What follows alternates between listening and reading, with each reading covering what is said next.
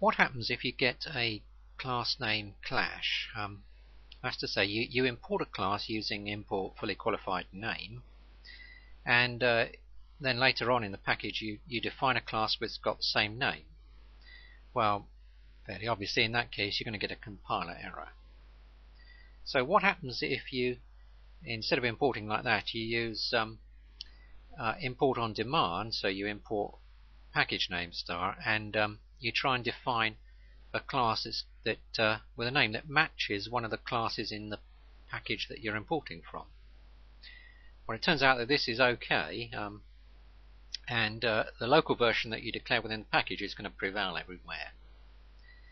And if you want the version that's that you've imported, then you've got to use its fully qualified name. And here's an example to illustrate that. Here's a package here, and it's got two public classes and a non-public class there, and a second package here called test, and down here inside test it declares a class P2.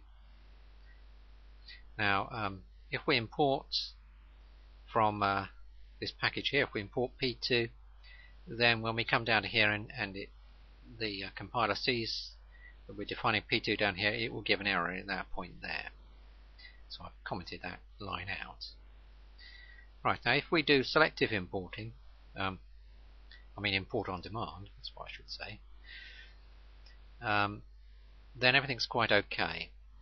And here's another class defined in this with variable P2, and if we use P2 here, it's going to refer to that class there, not to this one up here that's also available because we've got import on demand.